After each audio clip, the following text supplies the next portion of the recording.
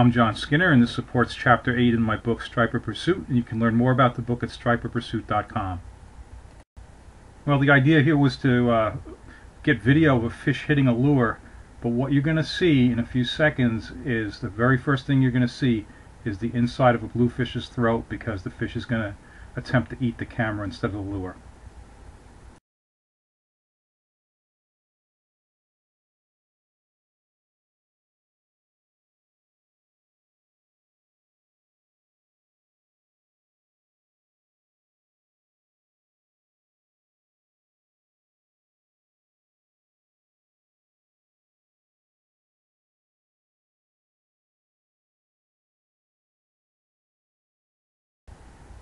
Okay, the fish has turned down and is starting to follow the lure.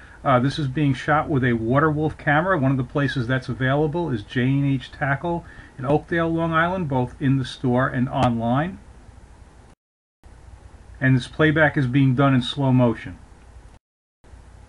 So the lure is a Rebel, and it's pretty amazing to me that this fish passed twice on the lure and instead hit the camera, which is just a black cylindrical object.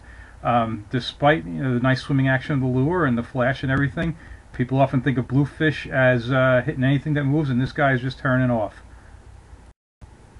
I hope you enjoyed this underwater view, and if you like these videos, please subscribe to my channel.